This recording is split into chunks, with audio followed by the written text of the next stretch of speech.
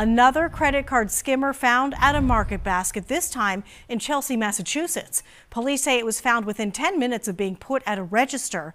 In recent months, skimming devices have been found at market basket stores in Massachusetts and New Hampshire. Investigators are working to figure out whether this one is related to the other incidents. Police say you should check any device to see if it looks loose or crooked, and if the graphics do not line up, don't use your card. Don't insert your card into that machine.